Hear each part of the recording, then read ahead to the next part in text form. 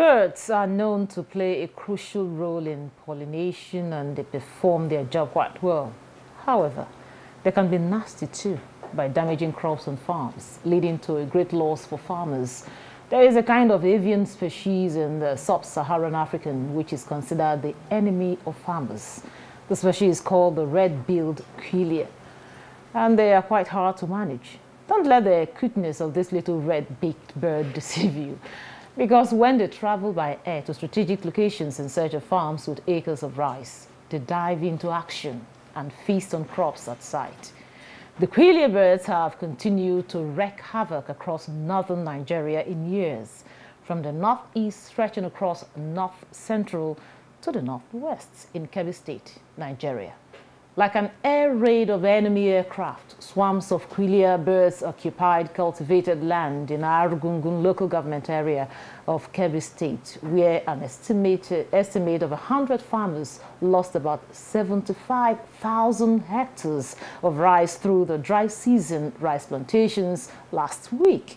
With the weekend heat worse, the menace of quelea birds to farmers in Nigeria, especially those at the bordering states of the country, will be the point of discussion tonight on the program. I am Eucharia Clinton. Welcome to Nigeria Today.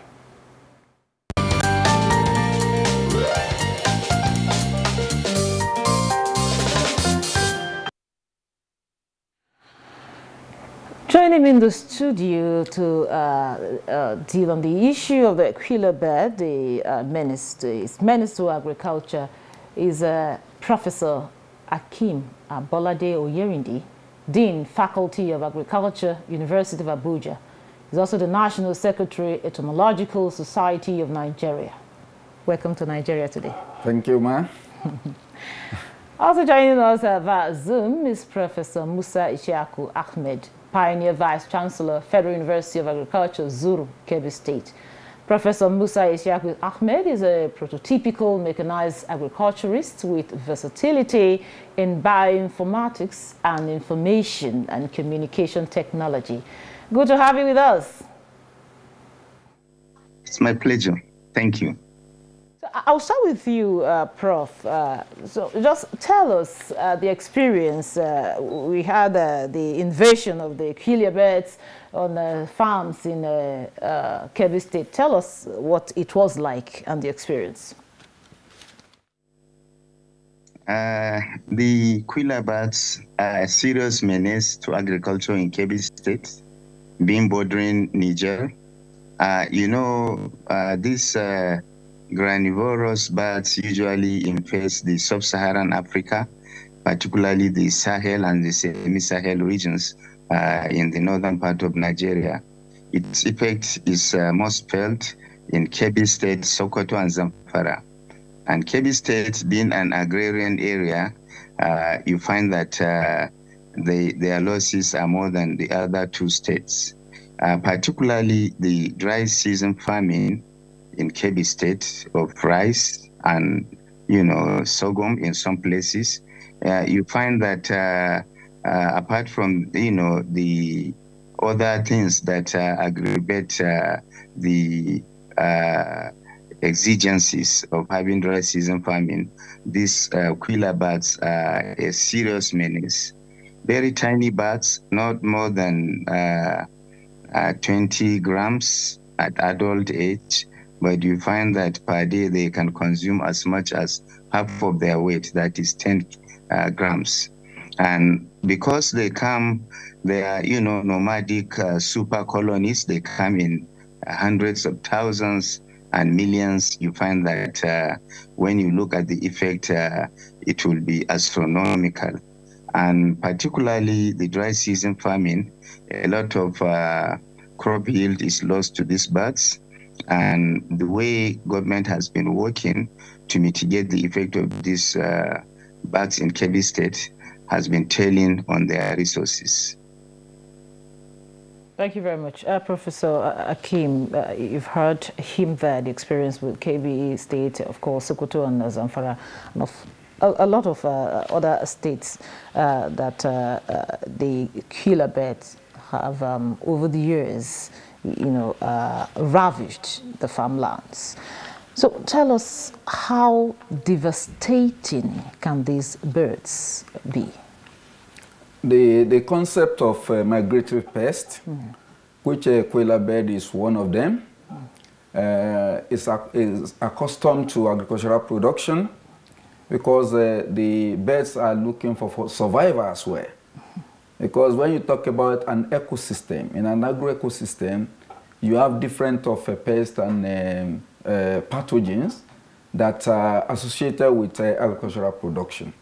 So apart from koala bird, we have the armyworm, we have the monkey, and we have the locust gregaria, which we call locust, which they call fara in the north, which all these are migratory pests. They usually move in swarm, and in wherever they get to, is always a catastrophic damage that you experience on the field.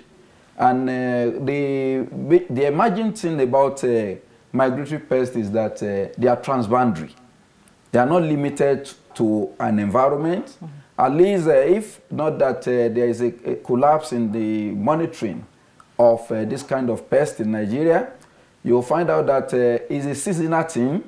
And as soon as it gets to our neighborhood, in the previous time, the Nigerian pest control unit will have get ready to checkmate those pests at the entrance. So the advent of waiting until when the catastrophe, when the destruction has been done, is not done in agricultural products, modern agricultural practices, because you must know that any crop that you plant or any plant that you establish, you must involve the plant doctors. Who are the plant doctors? These are people that are well experienced in the field of pest management. So those plant doctors will have put as part of your plan in your proposal, your business plan, which you want to use to cultivate your land. They will have put pest management as part of it. So in part of that, they will have informed you doing simulation and modeling that this crop, most of the time that the koala birds comes in, is always at the tasseling stage. Tasseling means is now putting something like a flower on top of it, and that time the grain will now start coming up. The grain of the rice, or the sorghum, or millet, or whatsoever you have. Because they always synchronize their life to the crop production. So to a farmer that has embedded, that has put that as part of his plan, the farmer will have provided what is the option to checkmate them. The major problem we have is that even the indigenous ways of managing this, majority of us don't appreciate our indigenous practice.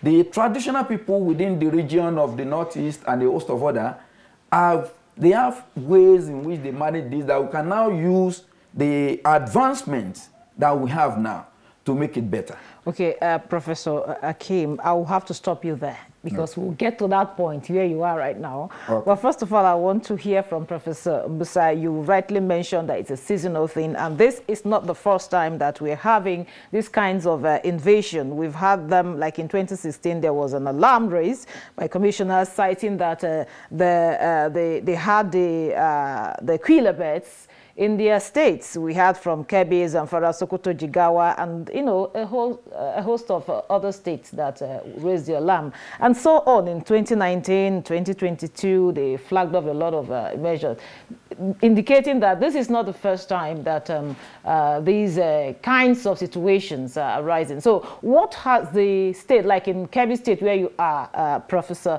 Musa, what has the state done, or what did they do to ensure that these kinds of invasions are being averted?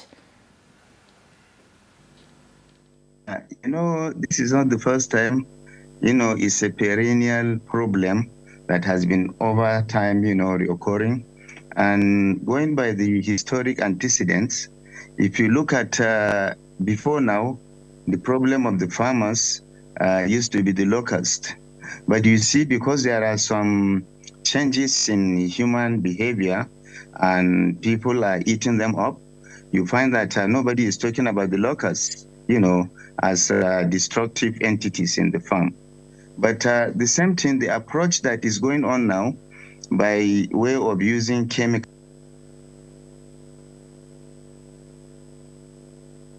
are different from what used to happen.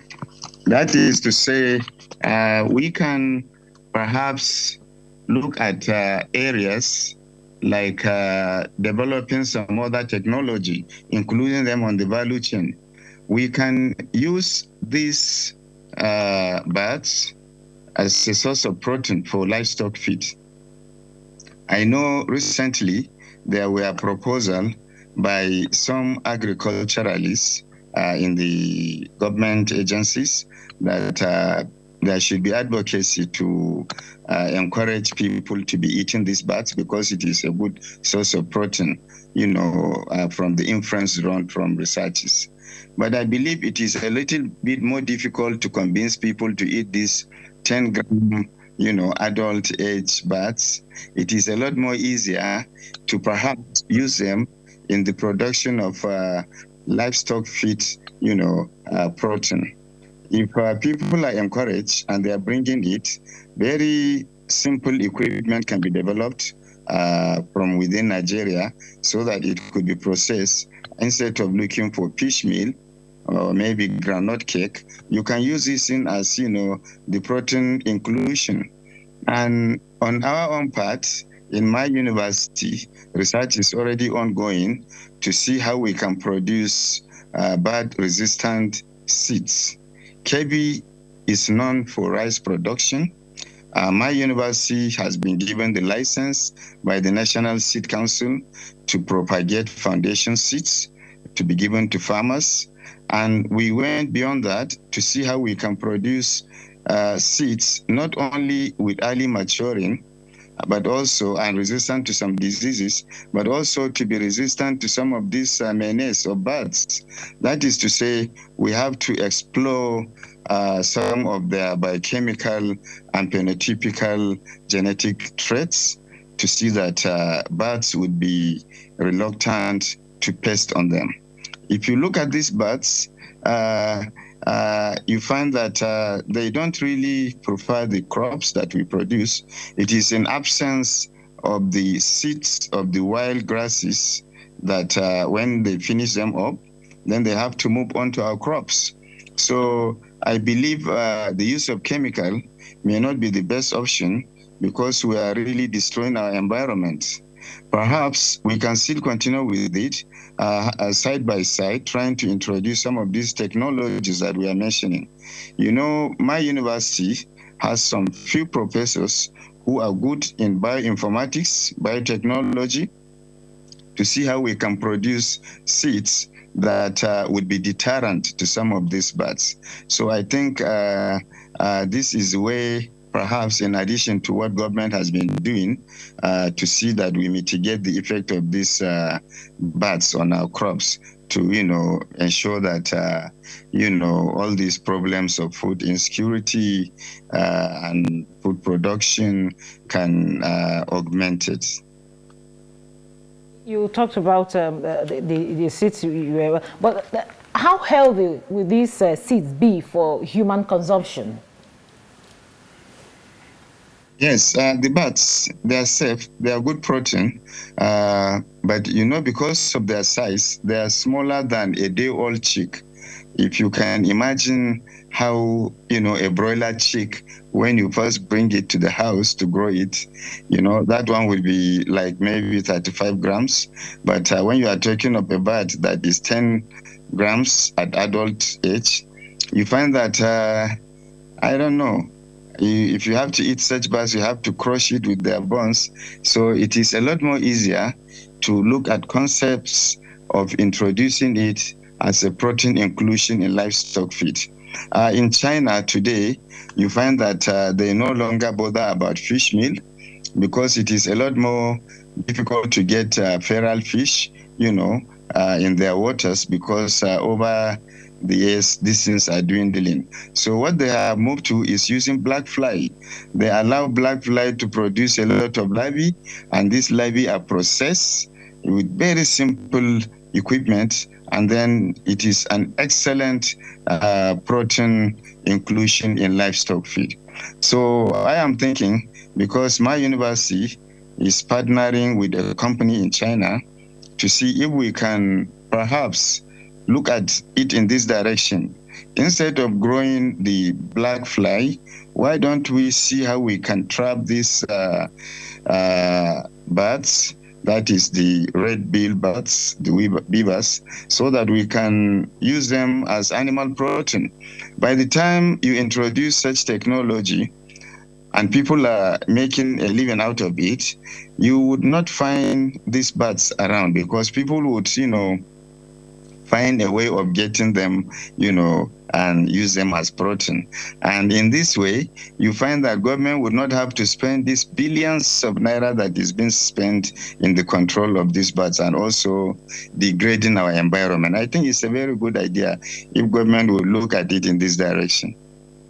Very much. I was actually asking if the birds resistant seeds were safe, but we'll talk about that after the break.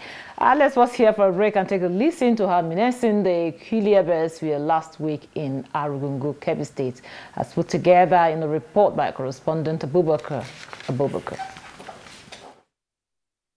Quilla birds in their thousands began to attack the farms over the weekend, ranging through dry season rice farms estimated to be about 75,000 hectares. The destruction on the major parts of the Arugungu Fadama has affected rice production in the area and by extension the country. Many farmers are still counting their losses. We are in serious problem. Apart from high cost of fuel price and fertilizer, here are the Quilla birds. One cannot eat his breakfast at home. If not, the birds will eat all his rice field. Welcome back. It's still Nigeria Today, and my guests are still with me, the two profs. Now, Professor Kim, you had quite a lot of issues he raised there, and how the efforts they are making in their university. However, the federal government has over the years, conducted aerial spray to kill, the invading Quilla birds. In 2019, we had one, 2022, 2018, and so on over the years. Now, it seems the Quilla birds are becoming immune to the aerial spraying. So what other strategy can be adopted? Like I know you were about mentioning some of them. What other strategy can be adopted to ensure that we rid ourselves of these birds? The first thing is knowing the biological. When you said the biology of the Quilla birds, because in pest management, the first thing we do is to know the pest cycle. Some of them, if you want to control, is not when they have infection or infestation on the feed that you now be struggling. You don't do that in pest management, because we don't even advise the use of synthetic pesticide, because that is highly dangerous to the environment. It will destroy the Quilla birds and other beneficial organisms within the area. So we usually advise that the first thing you do, and that is the concept we do in pest management within the hub of where, like my university and other universities and colleges of agriculture, where we manage pests. What we do is you synchronize the plan of that pest management with your crop production. It's not that when you want to produce crop, you're only thinking of fertilizer, thinking of water, thinking of soil. You must know that whenever you cultivate plants, the next thing is that the friend to the plant will surely come.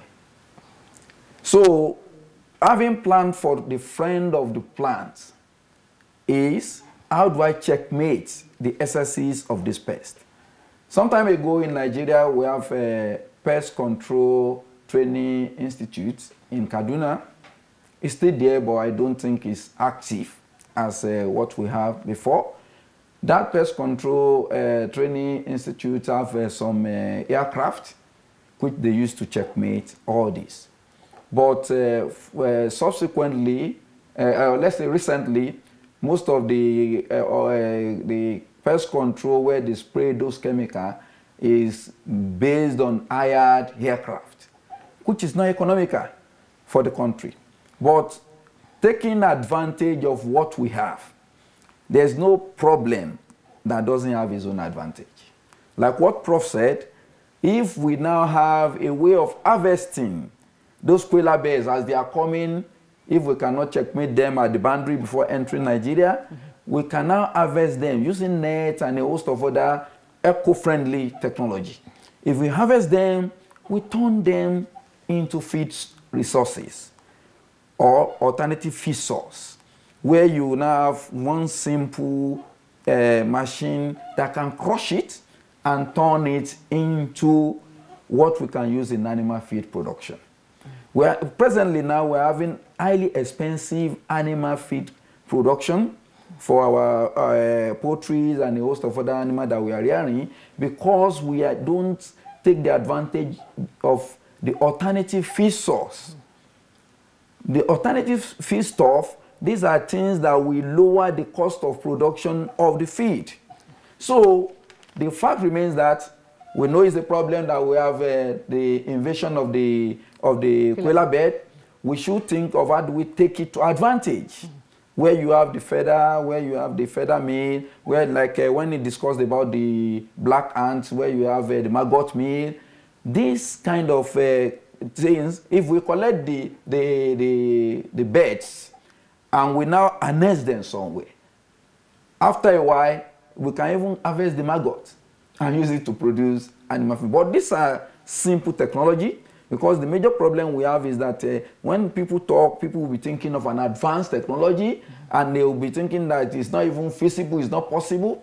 These are things that we can use the minimal cost, we call it intermediate technology, that can be designed by our research institution, our university, where we can, immediately we harvest this thing, we turn them, we call it waste to wealth. We turn them from the quantum destruction that they are doing. It means the farmer will not even lose. If farmer know that this thing has high protein content, that instead of him looking for normal, looking for cow, looking for cattle to buy, that the farmer can harvest this and add it to the menu. Most of the other countries, when you go to China, people will say, Chinese, they eat everything. It's not that they eat everything, but what they do is that they know the economic value of what you have. Yeah. The maggot meal produces more protein than the conventional use of soya bean and a host of other feed stuff. So the fact remains that what we should do is to capitalize on the advent of this presently. But later in future, we should have projection. We should have plan on how can we curtail this kind of migratory pest for not getting to our fields. It's possible. If we can arrest them at our boundary, at least the advent of this pest will have seen our neighbors, the Chad, the Niger, most of the countries, Sudan, because the migratory pests usually move from one country to the other. As they are coming, we can target them. Within the simulation and the modern technology, the GPS and the host of Internet of Things apparatus, you can monitor the speed at which they are coming. And you know when to checkmate them. Okay. Thank you very much, Professor Akim. I know we still have a lot to talk about this killer birds. But then we just have to go because we don't have all the time in our hands. Well, but before we go, we just go to Professor Musa, just one more time. What would be your advice to the government? I mean, the state, the federal, state, and of course, the local governments, you know, because if we really want to achieve the food security in the country, the killer birds invasion will not really be too... with the invasion, of course, we really have a problem there. And also other pests invasion. What would be your advice to the government? Thank you very much. If you look at it, what is happening in the control measure of these birds is not far away from flaring our gas at the refinery. You see, when they do a reconnaissance survey on the nest and the roosting area of these birds. Then they move in the night and perhaps, put some kind of fire or sometimes even dynamite to kill these birds, using almost a sledgehammer to kill, an ant. So I believe, we can still find a way of, instead of destroying them, using them as source of protein. And that is one way. Then secondly, it is good if government is doing a lot, spending a lot of money on the use of chemical and also other areas. But I believe we can still complement this by perhaps, getting researches funded by the government to see how we can produce variety Thank you very of much, crops that can. because we don't have time. We don't have the time. But I know some other time we'll have to talk more on this issue. Well, that's it on Nigeria Today. Thank you for sharing your thoughts with us. Professor Akim Abolade Oyerinde, Dean, Faculty of Agriculture, University of Abuja, he's also the National Secretary, Entomological Society of Nigeria. Thank you so much for sharing your thoughts. Thank you. And also to Professor Musa Ishaq Ahmed, the prototypical mechanized agriculturist with versatility in bioinformatics and information and communication technology. Thank you so much for sharing your thoughts with us. Thank you. And also to viewer, thank you so much for being a part of this. Remember, the program Nigeria Today airs weekday at 7:30 p.m. on NTA News 24. You can also watch these and other episodes on www.youtube.com/NTA News 24 Hub. I'm your carrier, Clinton. Bye-bye.